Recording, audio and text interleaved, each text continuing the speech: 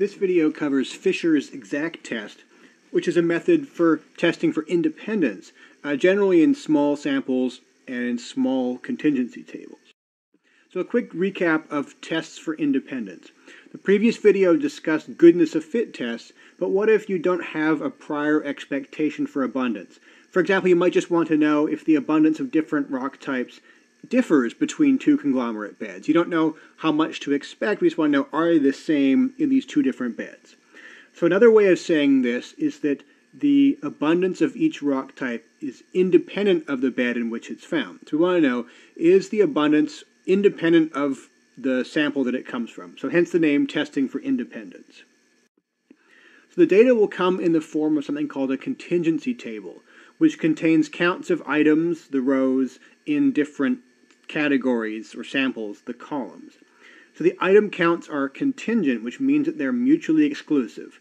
In the example here, one additional quartz in a particular bed means one less chert or basalt, because there's only 50 in total. We often talk about R by C, so R row by C column contingency tables. And this example here is a 3 by 4 contingency table. Some other terminology, if you add up the values in each row, they will sum to something called a marginal total, named because they're the margins of the column. There are marginal totals for the columns as well. So the marginal totals can take on three different cases. In case one, neither marginal total is fixed prior to doing your study. You might have that situation, but most often you'll encounter case two, when one of the marginal totals, either the rows or the columns, is fixed prior to collecting the data.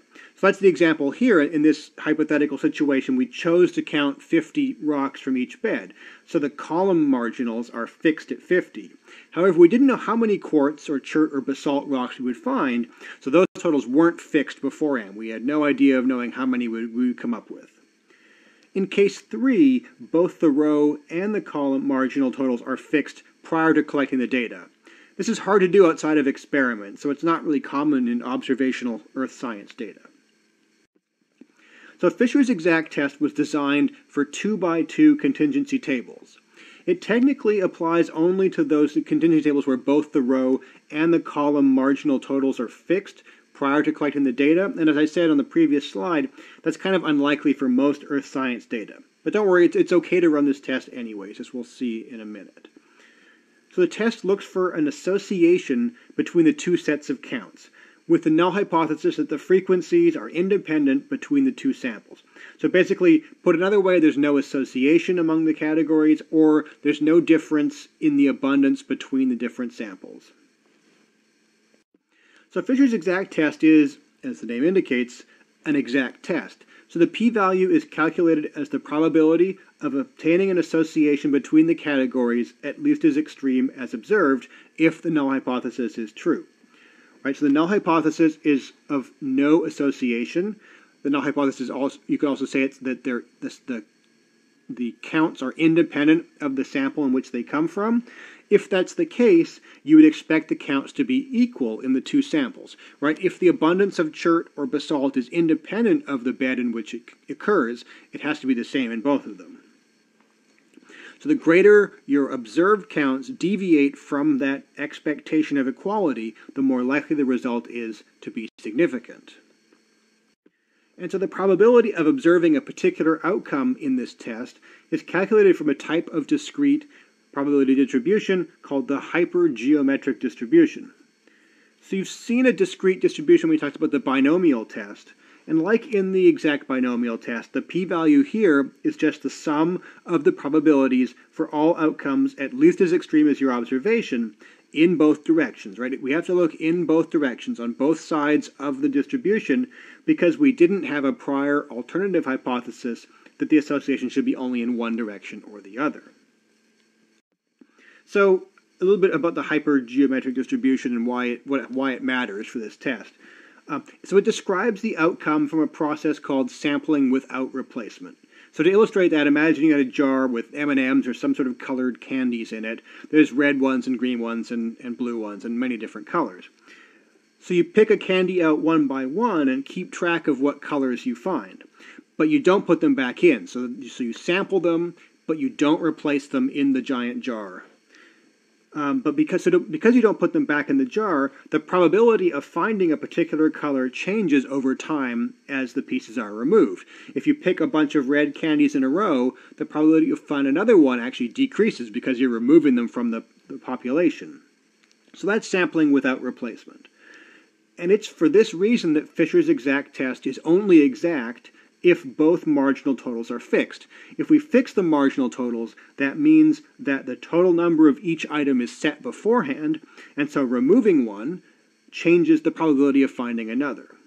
However, when the marginal totals aren't fixed, as in our case 2, where only one of the marginal totals is fixed prior to doing the study, so remember, case 2 is sort of the most common one that you would see in observational data. The test is still applicable even in case 1 or case 2. It's conservative in those cases, and statisticians, when they say conservative, they generally mean that it's not more likely to get a type 1 error. So the risk of type 1 error is not elevated, so this is not great, but it's not really bad either. So essentially, Fisher's exact test is still the best choice when the counts are small, especially when some are 0, in a 2x2 contingency table, regardless of the marginal total assumption. So when reporting the results of Fisher's exact test, you should provide the contingency table itself, the name of the test, and the p-value. And there's a few different ways which you can phrase the result, but you can use significantly different or not significantly different as you would for other tests. You could say that class composition didn't differ significantly, or that it was significantly different, or you could say the counts of the class were different, or the counts of my observations were different. You can also use the association phrase, but that's maybe less intuitive, and so you could always just go with the counts didn't differ significantly or did differ significantly. So the R function is called fisher.test, and it requires a single contingency table as the input. And you'll typically have to make that table yourself, either using the function matrix or the function table, which you'll learn in class. And the output will look like this, at least for a 2x2 contingency table it will.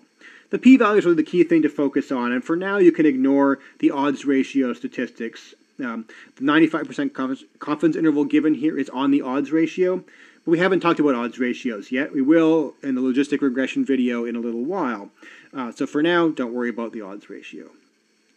You can also perform Fisher's exact test on contingency tables that are larger than 2x2, but in that case the R results won't give the odds ratio details at all.